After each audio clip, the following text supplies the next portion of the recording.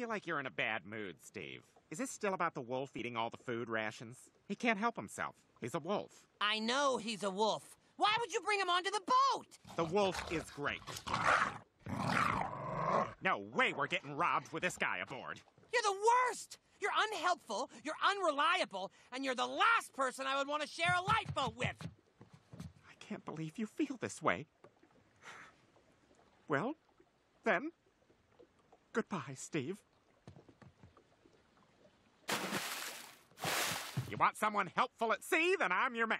The name's Buck Wetnap, survivalist. Okay. I once survived 4 days in a Del Taco parking lot, extracting life-saving nutrients from puddles and bird shit. Why didn't you just go into the Del Taco? I'm a Taco Bell man.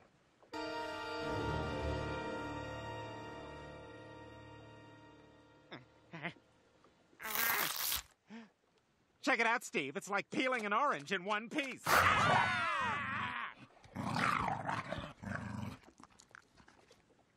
thought you were supposed to be some sort of survivalist. I am, and not one of those fake survivalists on TV. I have a web series idea. Why don't I use our supplies here and catch us some fish? That would be amazing. And now all we have to do is wait. I like to pass the time in survival situations by playing Candy Crush. You have a phone? Of course. A lot of people don't realize that boredom is the greatest danger when lost at sea. Have you tried calling anyone? I keep it on airplane mode. That's a survival tip. For your battery. Would you mind if we waited till the next billing cycle? I only get 4 minutes a month. It's a plan for seniors. Just call someone! You're right. Should I call Klaus or my friend Tiffany? Tiffany isn't speaking to me. Might not pick up. Klaus! Oh yeah, I'm alive. Barely, man. My 20-hour flight from Korea didn't serve a single meal. So I guess there wasn't a biblical catastrophe. Well, not until Delta gets my harshly worded complaint letter. Heads are gonna roll, bro. Get to the part where you tell them we're stranded in the middle of the ocean. So, Klaus, we're stuck in the Atlantic. Pacific! Nerd. Anyway, we're in the middle of an ocean. We are not by the edges, so you don't have to check there. Just look in the middle-ish area. And we've got a wolf, so no rush. Oh, battery's dead. I can't believe you wasted our one chance to get rescued! Well, don't be angry. Let's pull up our fishing net and have some breakfast.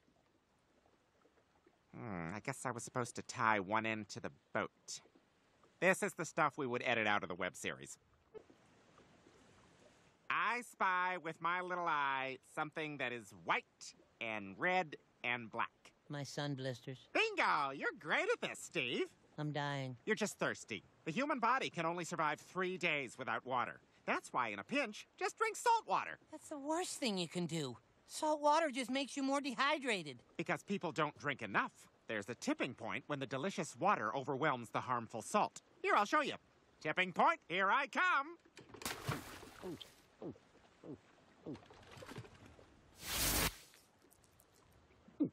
I feel incredible. It burns so good. Catch up, Steve. Roger, you're scaring me.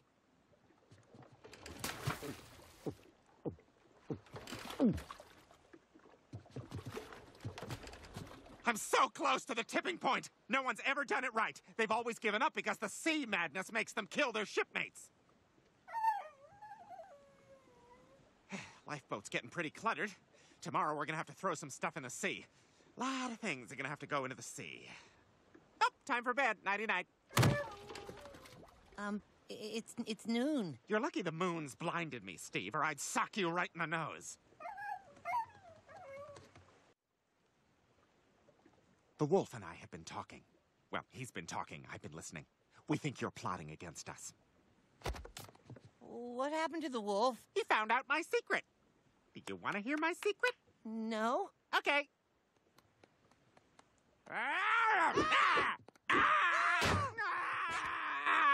Stop, Roger! Just stop!